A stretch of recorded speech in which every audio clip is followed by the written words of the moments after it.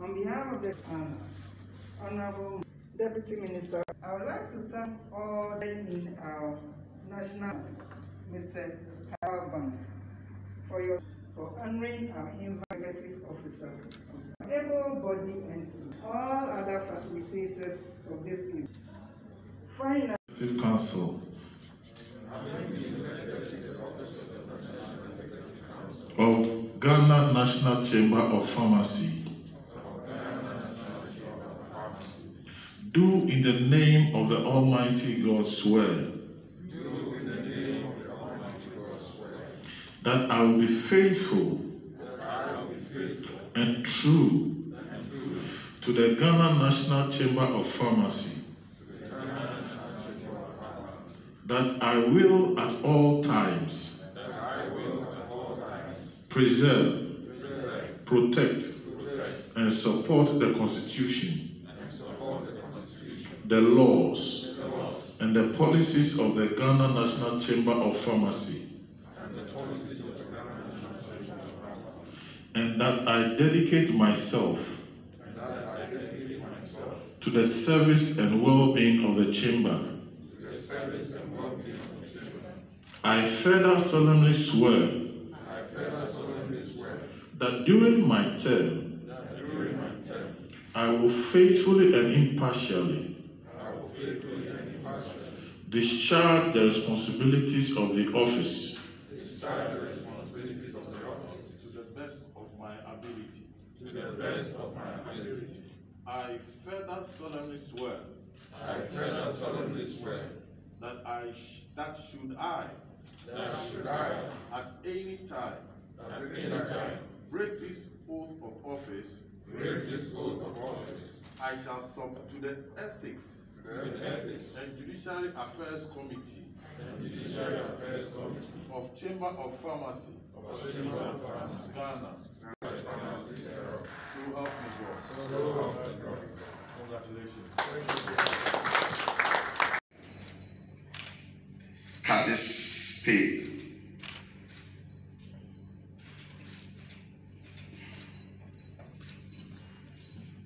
To the glory of God. Amen. And we declare the 5-year strategic plan. Thank you very much.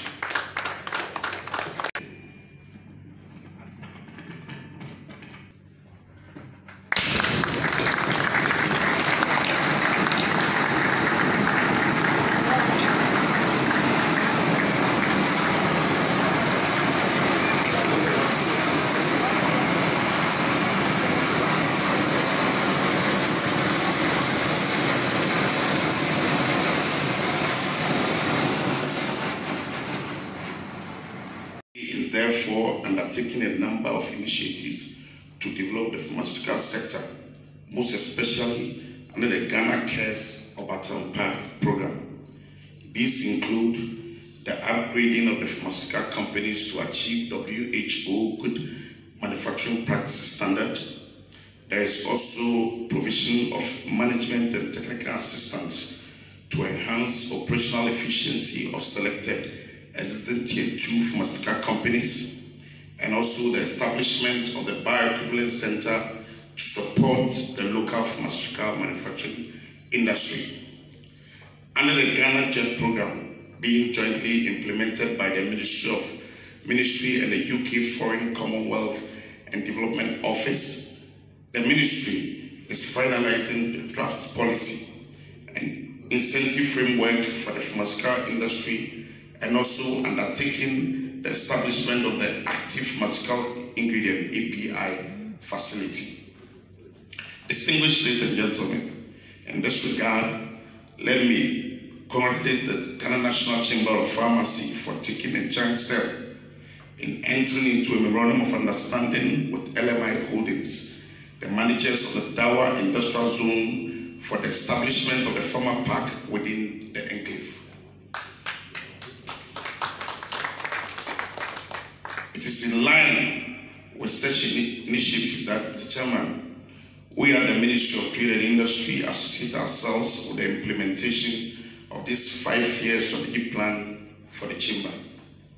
I wish to state that government, with support from the private sector, is gradually taking giant steps to making Ghana a world-class pharmaceutical manufacturing hub in the sub-region, capable of locally producing and supplying high-quality, affordable, safe, and efficacious medicines for domestic and export markets, including taking advantage of the opportunities presented by the African Continental Free Trade Area.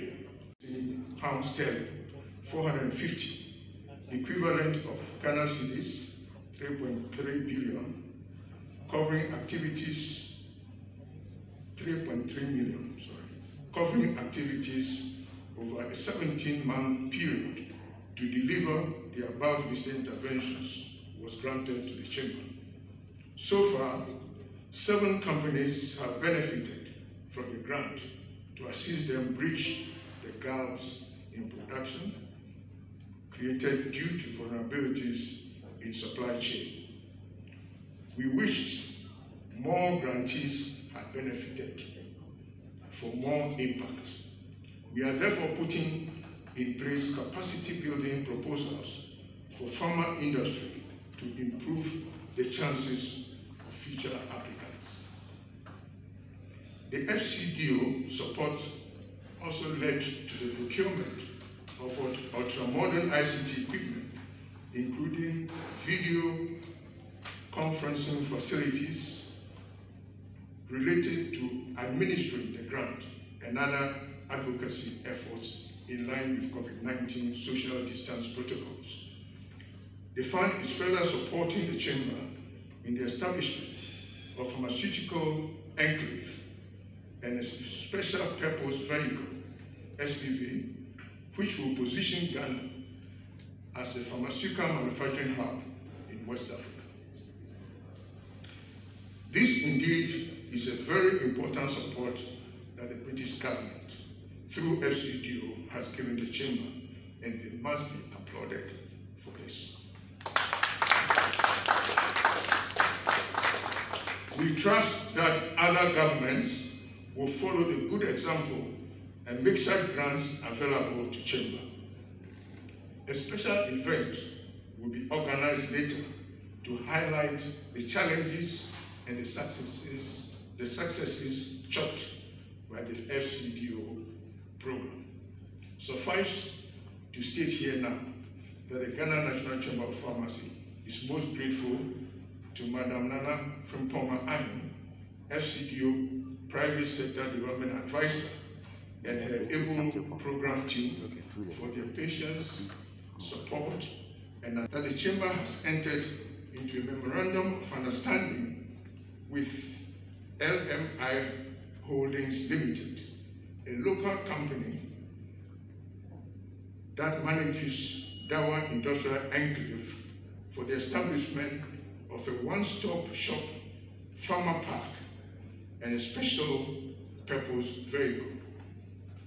This industrial enclave has a dedicated ultra-modern 330 kV ECG power substation, one of the largest in West Africa, and is already built within the enclave with access to ultra-fast fiber broadband internet and data facilities. A railway branch connection from Tema to Akonsebo is currently under construction. This will facilitate the movement of goods to and from Tema and the Volta Lake transport system. Asphalted or paved block roads and other drainage systems are ongoing. The Chamber envisions to have at least 15 pharmaceutical companies established in this enclave in the next 5 years.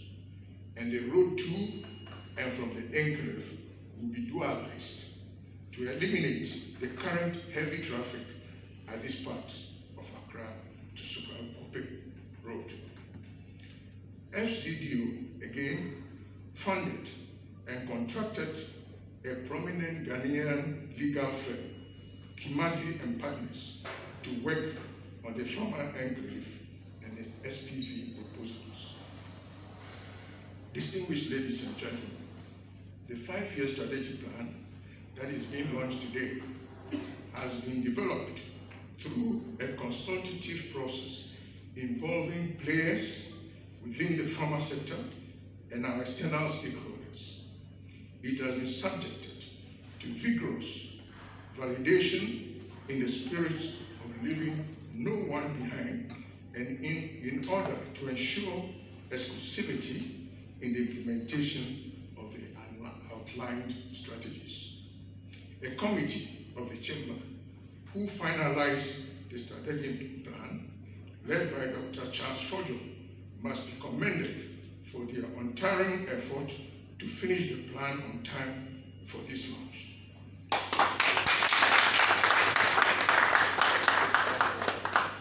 I suggest, ladies and gentlemen, that future donor partners support and approve an in-house proposal or in-house proposals from chamber committees so that we can build capacity and also earn some income for the chamber. On my behalf and on behalf of the chamber, we commit to actively implement this strategic plan and provide the required leadership and guidance. Together, we will build a vibrant and responsive pharmaceutical sector. As I draw to the end of my welcome address, I want to make clear the chamber position on a burning issue of government budget proposals. That is the removal of benchmark value on pharmaceuticals. We wish to state that such a withdrawal is likely to increase prices of imported pharmaceuticals between 30 to 50%. At the moment, Ghana produces only 30% of pharmaceuticals locally and imports 70% finished pharmaceuticals products. It must be noted that imported pharmaceuticals are not locally manufactured and therefore do not pose a threat to the local manufactured pharmaceuticals.